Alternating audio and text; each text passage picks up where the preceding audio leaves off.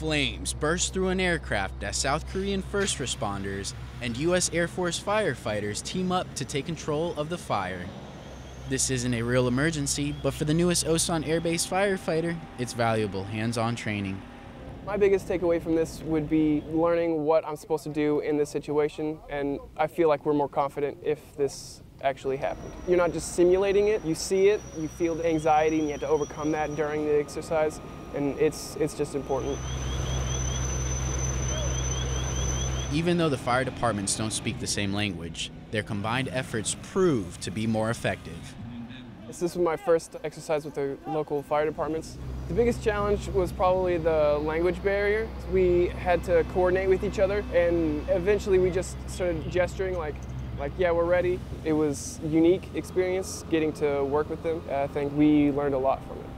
The exercise places firefighters in a realistic scenario where they practice their motto of first in, last out.